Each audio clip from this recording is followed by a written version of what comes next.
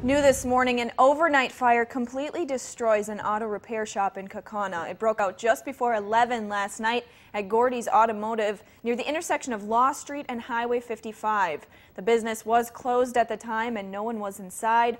Firefighters will spend most of the morning putting out hot spots. The building is very compartmentized, so there's a lot of different areas in it that it was hard to get it as far as putting the fire out. The building is a total loss and there's no word on what caused that fire.